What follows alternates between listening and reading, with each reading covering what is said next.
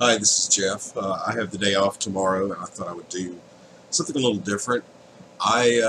People think I'm weird, and I guess they're probably right. But I wanted to explain some percussion concepts that aren't mine alone. They're really kind of universal, but for people who don't know much about percussion, they might be, kind of interesting.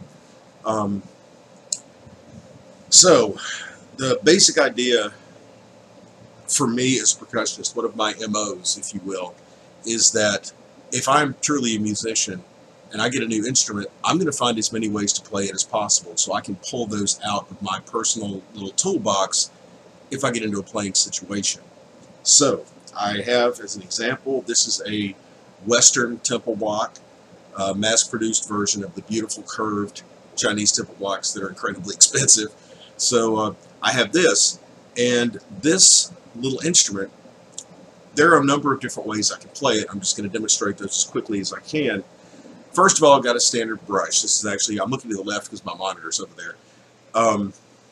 Standard brush, it's actually a plastic brush, so simply strike it.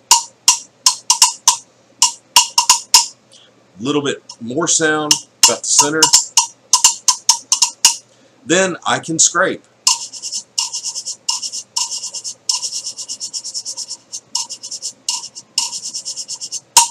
Like so. Next, I have just a standard drum stick. Stick for drum. Stick para tambor, perhaps. This is a tabali stick, but it works well enough. It's a louder sound with more attack. Pretty sure you could hear that. And you can also do a scrape with the drumstick. This is with the tip. If you want a little more spread out sound, go a little further up.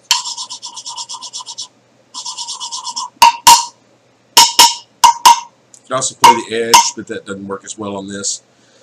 Next, another drum stick for drum, that has some mole foam on the butt end. A little bit softer, a little bit more denser sound. More denser is not a word. Can't really scrape with this one. Again, standard multi-rod.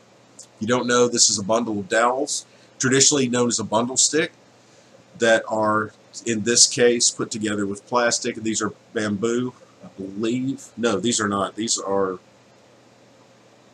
hickory, maple, one of the others, something like that. But anyway, the rod, and of course, so we're basically using the same couple of techniques, but with different implements, and each time you get a slightly different sound.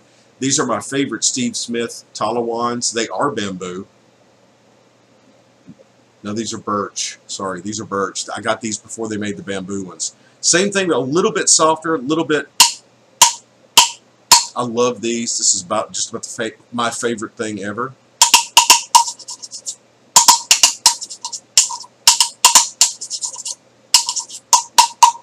My little rubber thing got in the way, but you get the idea.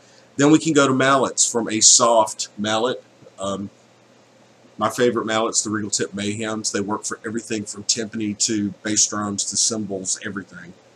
And wood blocks.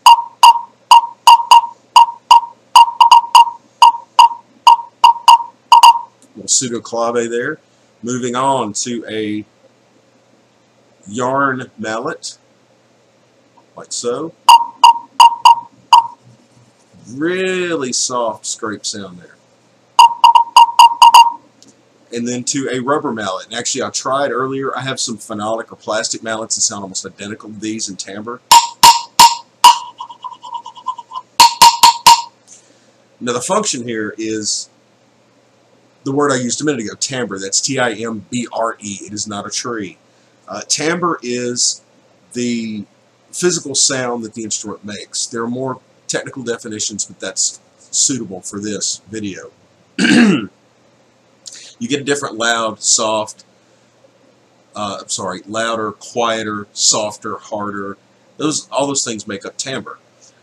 And so I basically played more or less the same thing with 1, 2, 3, 4, 5, 6, 7, 8 implements, but it sounds a little bit different each time. The basic tone of the block stays the same. If you want to use the word tone, I know it's technically not correct, but the timbre differs.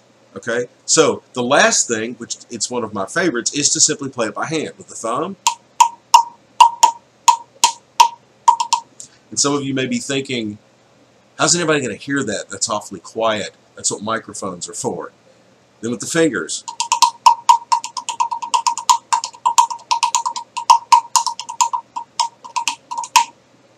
And you can do very light pad scraping. Don't even know if you can hear that over my air conditioner. Then we move to the nails. I'm giving you a chance to hear it. The nails.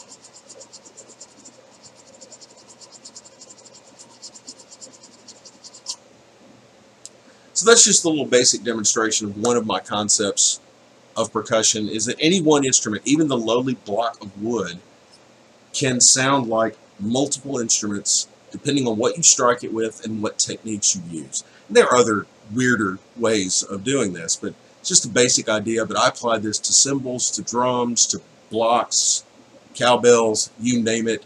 I have probably 20 different ways to play it. So thank you for watching, and see you soon.